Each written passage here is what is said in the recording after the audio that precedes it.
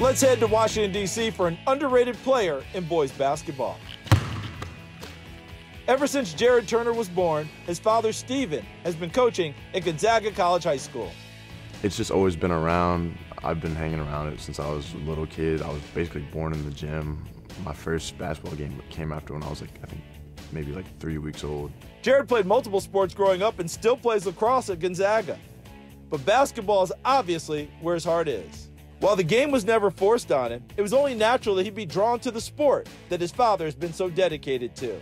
I kind of feel like he didn't have a choice. So thankfully he really took to the sport. Just a really active, fun-loving kid. I mean, we got him involved in everything from the start. I mean, he played soccer, he's played lacrosse, played football, played baseball, and of course he's played basketball. I think he gravitated to it. Basketball became the sport that he loved. I mean, I'm sure it didn't hurt that he had a dad who was in the gym every single day, and he's found his own way. And we allowed him to make his own choices, and basketball's the one he chose. Because he missed so much of his sophomore season with an injury and COVID cut his junior season short, Jared, who was signed with Northeastern, has flown under the recruiting radar.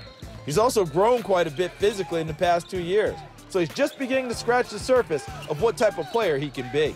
From freshman year to now, I started off coming into Gonzaga, I think I was barely pushing 6'1", and now I'm almost 6'8". Still trying to realize that, oh, I'm 6'8", I can actually go up to the rim and dunk the ball. So yeah, I still have people telling me that, oh, why don't you dunk? I'm like, I just got this body. I think he fits what the game is going to. I think his biggest asset is his ability to shoot the ball, and he can shoot it from deep.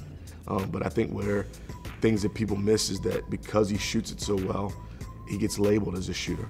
But there's way more to his game. I think he has an ability to really see the game, his ability to pass the ball, make other guys around him better. He's very unselfish, sometimes to a fault. He's a coach's son. I mean, he's gonna try to do the things that you tell him to do and to play the game the way that it's supposed to be played.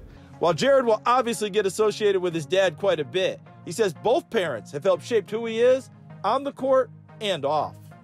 She's been my best friend since I was little. I could tell her everything. Yeah, she's just always been there for me.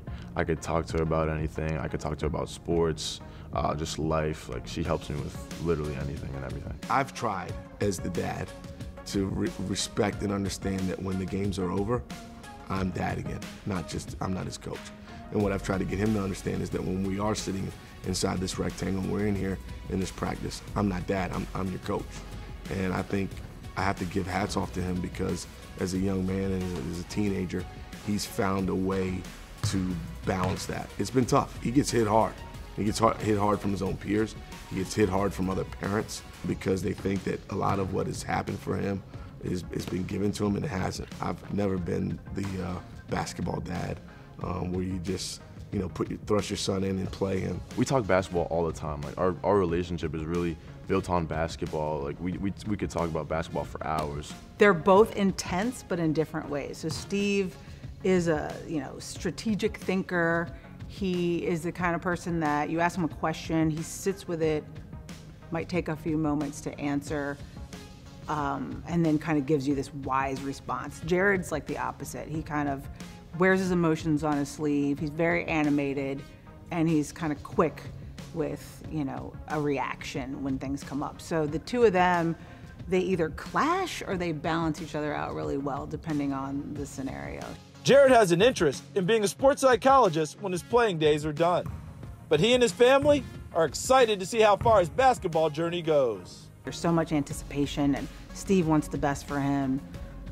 Jared wants to, make his dad proud. So they're sort of both putting pressure on themselves and each other. And so it gets intense, but it's all built on, a foundation of love. And to see him maturing as a young man, moving from being that teenager into being a young man and moving towards being a man has been a blessing to watch. And as a dad, maybe I don't tell him enough, but certainly I'm very, very proud of him. Thanks for visiting the Sports Stars of Tomorrow YouTube channel. Be sure to give this video a like and subscribe for more content.